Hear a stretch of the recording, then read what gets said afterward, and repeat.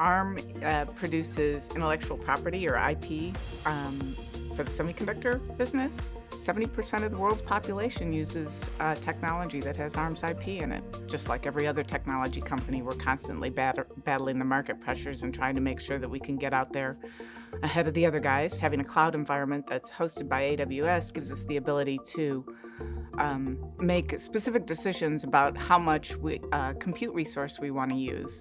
Whereas in the past, we may have been limited by the total number of servers that we have in our on-prem data center. Now that we have cloud capability, we can, burst into the cloud, and we can make an explicit decision about when we do that. We're operating our engineering platform more efficiently, but also freeing up the engineering resources.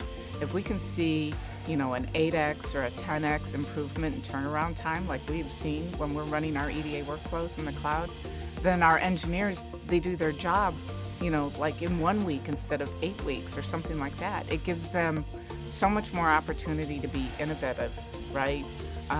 Instead of chained to the compute, they have an opportunity to explore new things and to look at additional product and technology that we can take to market faster.